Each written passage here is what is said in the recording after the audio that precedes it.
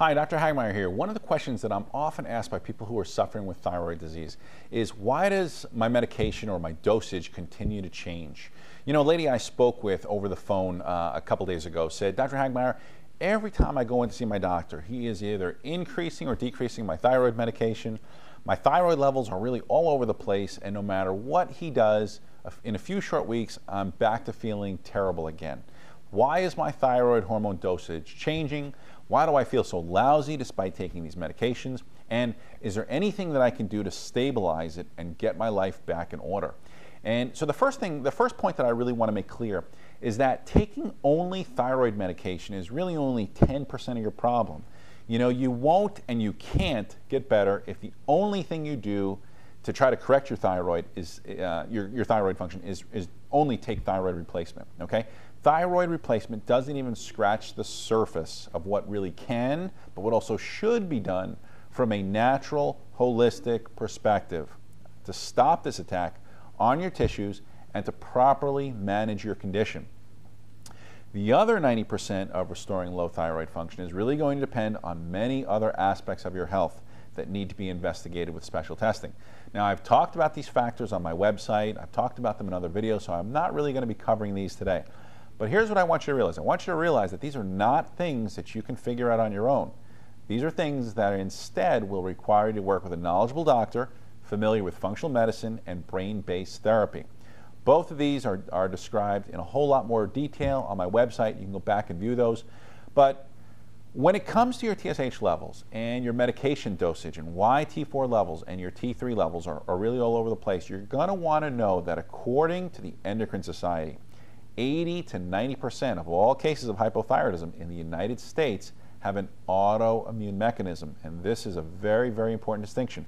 What that means is that 8 out of every 10 people that are watching this video have this autoimmune condition. Now, with an autoimmune condition, what you have to understand here, what you have to realize is that your own immune system is destroying your thyroid gland. And because this is a genetic disorder, it was something that was passed on to you by either one of your parents, okay?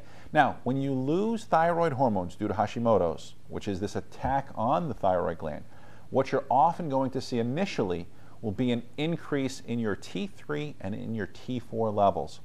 Now, this rise in T3 and T4 levels initially may look like you have hyperthyroidism. And in fact, you may have symptoms at this point like anxiety, heart palpitations, insomnia, increased brain fog, okay? Or even an increase in hair loss. Maybe you were losing some hair, but now you're losing a lot more hair, okay? It's important that you recognize these symptoms, okay? Eventually, when your T4 levels actually get too high, what's going to happen is your brain is going to see that these levels have gotten too high, and your brain is going to stop stimulating the thyroid gland, and in turn, it's going to do that by decreasing your TSH levels. So one of two things will happen at this point in time. When your brain tells your thyroid to stop making TSH, when your brain tells your thyroid to stop making thyroid stimulating hormone, the first scenario that's going to happen is initially you might feel okay, okay? You might feel good for a few days or maybe even a few weeks or even possibly a few months as your thyroid hormone levels come back into range. That's scenario number one. Scenario number two, however, on the other hand, is now you might begin to experience low thyroid symptoms. And so you might have things like fatigue, and you might have things like weight gain, or you might have irritability, brain fog, migraines, irritable bowel syndrome, or any of the other 20 or 30 symptoms that are associated with low thyroid function or hypothyroidism. So you have low thyroid function, you go back to your doctor, you're complaining of all these symptoms, the doctor runs some blood work, and now you're told that you're low thyroid or that you're hypothyroid. And so what typically happens is now your doctor will do one of two things. They're now going to either prescribe some sort of synthetic T4 hormone replacement, or he's going to increase the amount of Synthroid or levothyroxine that you're taking. And over the course of a couple of weeks, your immune system begins to attack your thyroid gland again. And now the medications that you're taking, plus the leakage of thyroid hormones from your thyroid gland into the bloodstream, are now going to raise your T4 levels all over again. And again, now you're going to be going from that hypothyroid state into that hyperthyroid state all over again. and now because you're being either over-medicated or under-medicated at this point in time. And so now again, you start to experience all of the hyperthyroid symptoms, such as the heart palpitations, maybe night sweats, insomnia, brain fog, anxiety, hair loss. And so this roller coaster ride of going from hyperthyroid to hypothyroid should serve, really more than anything else, as a warning sign that you most likely have undetected Hashimoto's. For many people, this process will go on for years until finally there's been some sort of either permanent damage to the thyroid gland, or you wind up being in that hyperthyroid state and your doctor now recommends that they remove your thyroid. Now, part of the reason why I wanted to shoot this video is that I see this happening to so many people, and I wanted to get this information out so this doesn't happen to you, so you can be aware of these warning signs, if you will.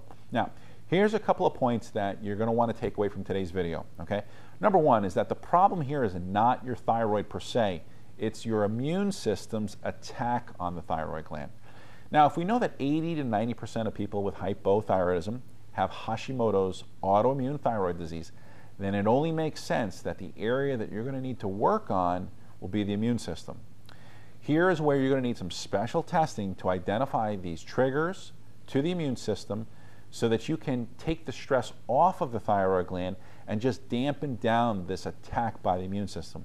And this is why it's so important that you're really going to want to work with a doctor who's experienced at working with Hashimoto's and the testing that you're going to need in order to get better.